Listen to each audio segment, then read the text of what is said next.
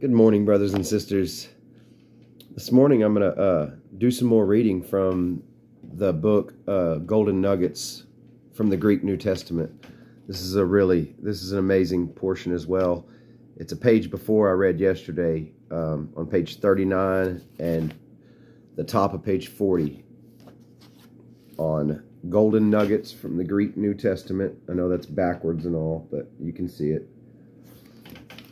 Gold nuggets from the Greek New Testament. It says about tents. Paul was a tent maker. We already knew that. It says he, like every Jewish boy, learned some manual trade in addition to his chosen profession. He was a great scholar. The great scholar made tents for a living while preaching Christ. Acts 18:3.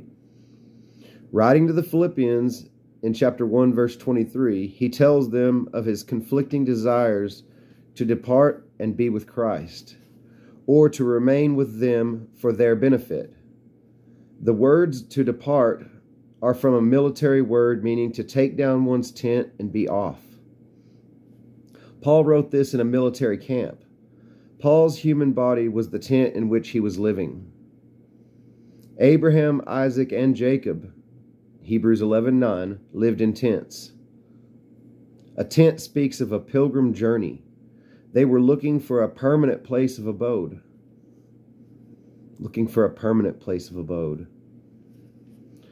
The Word became flesh and dwelt among us. That's John 1:14.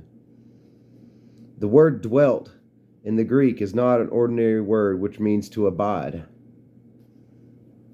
but a verb whose root is our word tent. Literally, the Word took up his residence in a tent among us.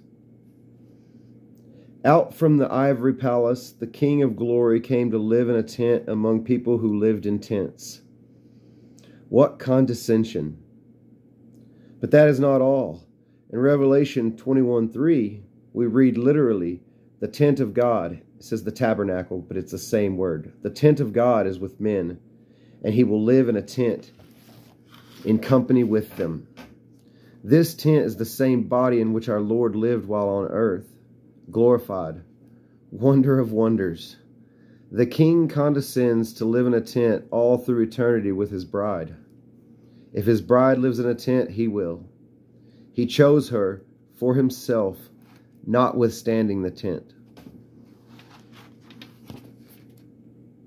Notwithstanding the tent.